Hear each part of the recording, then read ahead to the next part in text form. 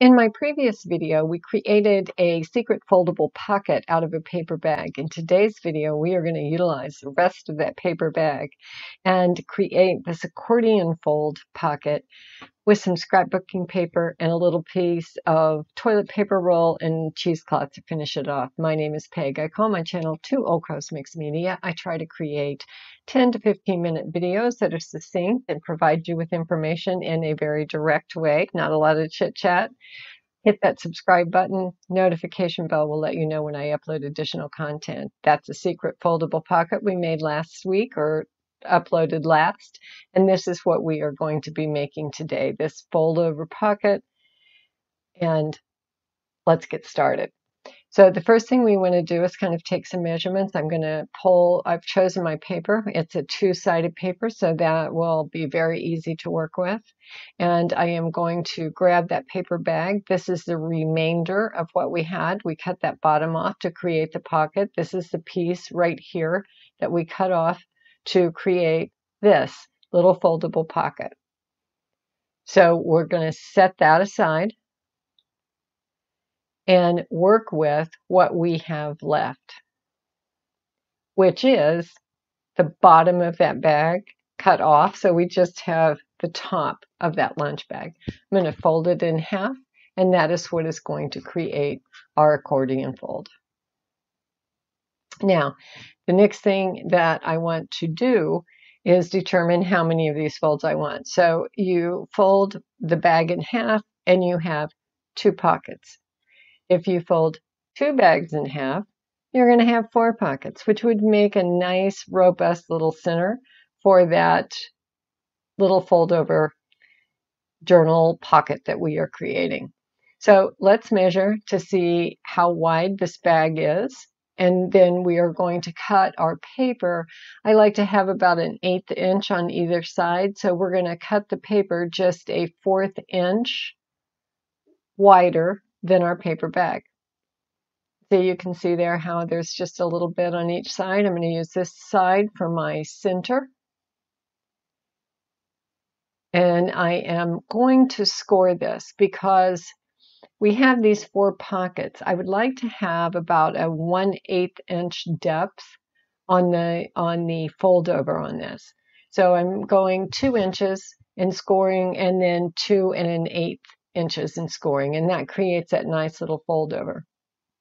So now I'm going to determine about where I want that to fold up, and I'm going to do the same thing, create two score lines right 1/8 inch apart. So now see, we fold that over, and there's that bag and how it fits in there. So I want to measure the depth of that pocket and just trim this bag down to 2 times that depth. So if the depth is 4 inches, I want that bag to be 8. Does that make sense? And you can take your measurements. There's no sense in me providing you mine. There's a lot of different size paper bags out there, so you get the picture, right? So there is the 2 paper bags folded in half, tucked down in there, and that's going to fit very nicely. So the next step that we need to take is inking up these bags. This is optional, something that I like to do, and I'm just using a vintage photo, and I'm going around the outside edges everywhere on that bag that I think that inking will add a little bit of interest, if you will. Excuse me.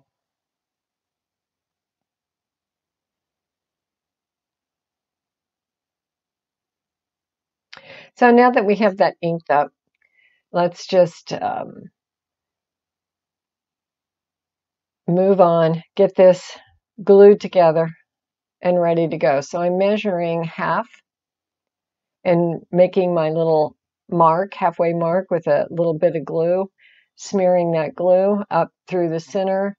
And I'm using art glitter glue. It dries really fast. There's no way that's going to come apart. I'll do the same thing to glue the folds together.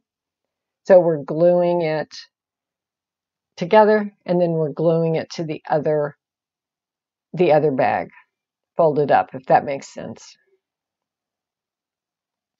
And now we're going to attach it to the inside of the scrapbooking paper that we just scored and got into this ready state. So there you have it glued. We'll glue that outside on that and just fold that up. And there you have your little fold over pocket. It's that easy. How simple is that? So now to give it just a little bit of finishing, I'm taking the crocodile and cutting a 1/2 inch rounded corner, and we'll ink up the scrapbooking paper as well.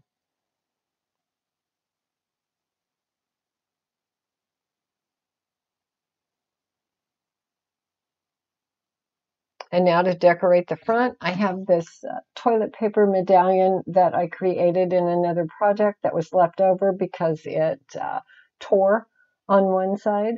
So I'm pulling that out and I'm going to put that to the edge so I can cut off that torn part, putting a bit of cheesecloth to tuck underneath it.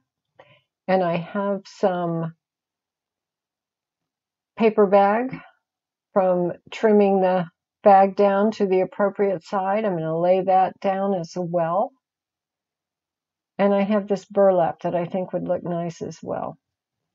So I'm going to pull that piece of burlap and get some burlap strands coming out from underneath that little toilet paper roll medallion. Now that little toilet paper medallion was a toilet paper tube that I stuck in my embossing folder, and then I just went over it with ink to ink the raised part, and I think those turned out to make some really nice little focal points. So I'll trim that off, and there you have the front embellished. And just some basic twine. I'm going to wrap that around and determine a length. Then I will glue that twine down. I'm just going to glue it down with that art glitter glue. That always holds it in place nice. But I'm going to add a little dot that will give my other little toilet paper piece, the little heart that I also cut out from that same toilet paper tube embossed.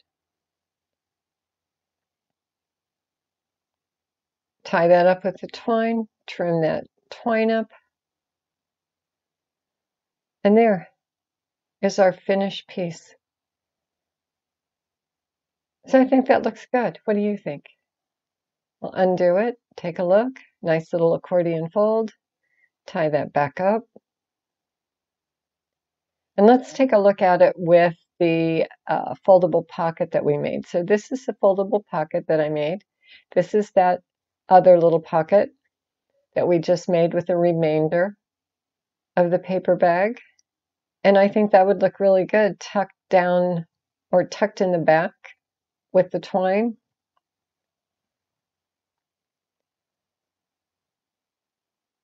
So there are the two pieces.